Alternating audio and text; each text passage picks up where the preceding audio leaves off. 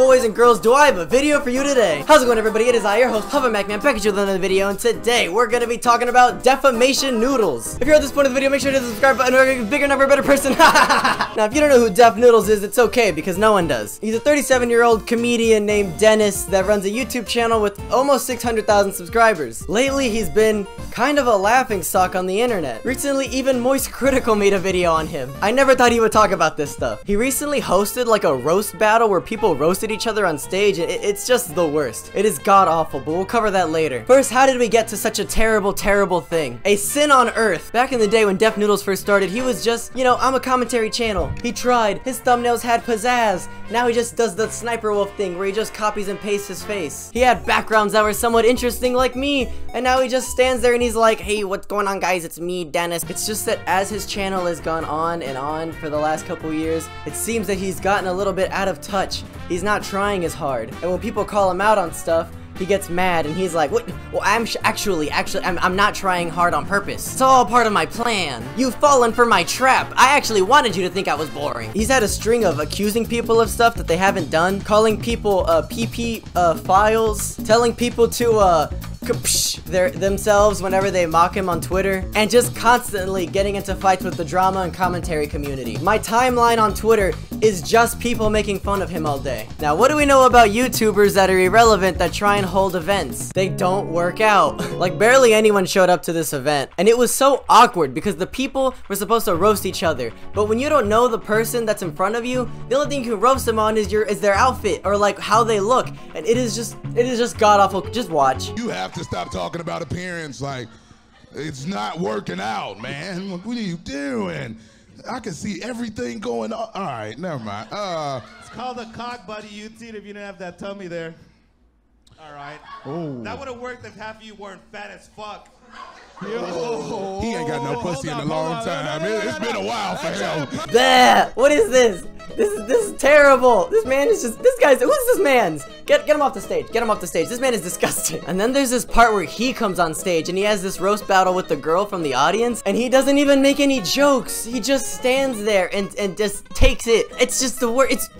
I can't explain it. I'm looking at your teeth because I just can't. It reminds me, you ever see that movie Ed with the horse with the big teeth? I don't have that big of teeth. I mean, you're just like fishing for something now. You look like emo Shaggy. I'm bobbing so bad. Hey, you got dimples too. That's what's up. Yeah.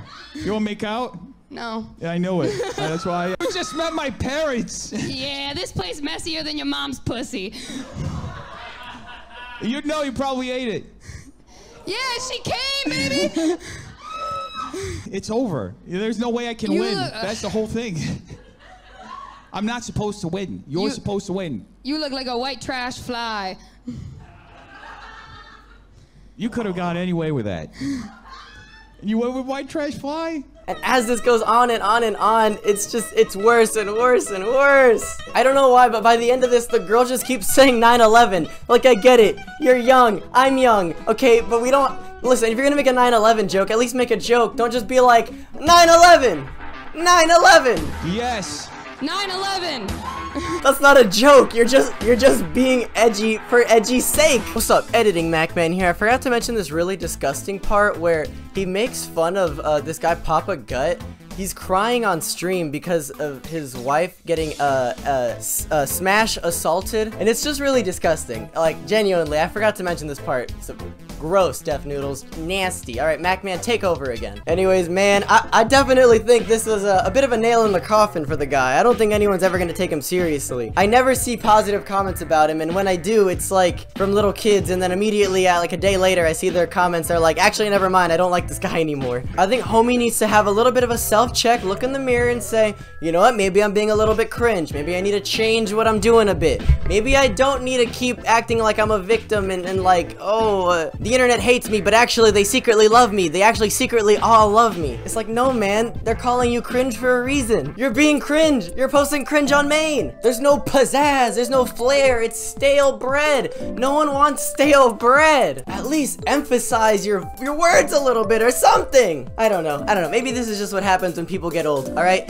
new YouTuber time. Yeah, young people time. Yeah, our turn. All right, well, if you're at this point of the video, you probably liked it because you stayed for the, like, you liked it because you stayed this long. So like the video. Have you even subscribed? Are your notifications even on? I'd be really disappointed if your notifications are not on. Head down to the description, join the Discord, and check out MacMan's shop for all your best things that you put on your body. All right, I'm leaving. Which way am I leaving this one? Oh, I'm actually going down. Ow. You can see my shoes.